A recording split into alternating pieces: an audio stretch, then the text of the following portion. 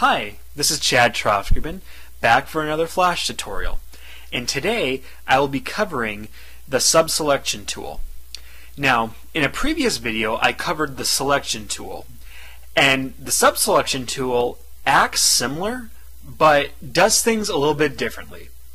And really, when working with these tools, it comes down to personal preference of which you would like to use and at what given time. But, you know, it does have its uses, and it's actually a pretty cool tool. And so today, I'm going to be demonstrating it. So, okay. To begin, I'm going to draw an object on the screen so we have something to fool around with. So I will come over here to the Oval tool, and I'll click that. And then we'll come over here to the stage, and then I'll click, hold, and drag this, and release. And now we have our circle to work with.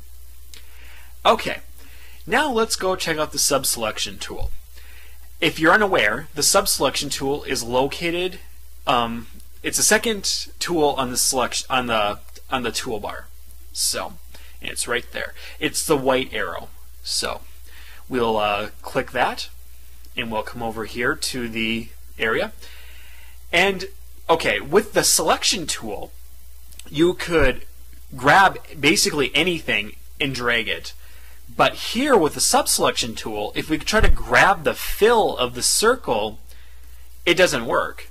We actually draw a selection area in the middle of the circle, and we're not grabbing anything. This is just one of the ways it works differently. But if we come over here to the line, and we click the line, you'll notice a bunch of green little dots appear on the line.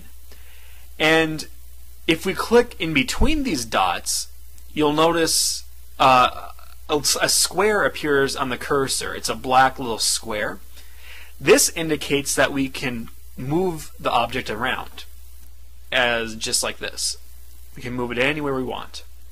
However, if we go down to one of the focal points here, you'll notice that it's no longer a filled-in square.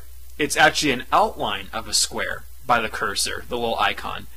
This indicates that we are our cursor is on a focal point. And let's see what happens when we click and drag this around. As you can see, we are actually morphing the circle based on the focal point we are currently at.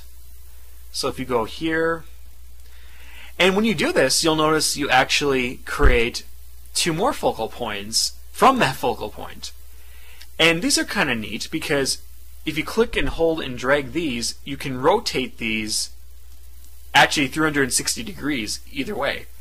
And you know, you can get like really kind of crazy with this. Kind of go like that.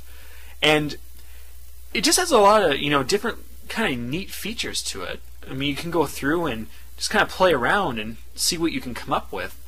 And see, compared to the Selection Tool, you could, with the Selection Tool, you could actually morph the object from any point, but you're kind of limited on how you can move stuff. However, with the Subselection Tool, as you see, we have limited points where we can move things. However, there's kind of more creative options you can take with it. So that's what separates it from the Selection Tool. And to be completely honest, I hardly ever use the Subselection Tool. It just doesn't really suit what I do.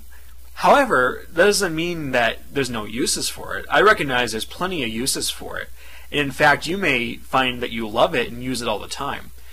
And really, that's what's important here, is that you kind of play around, get used to Flash, and figure out what you like and what's best suited for you.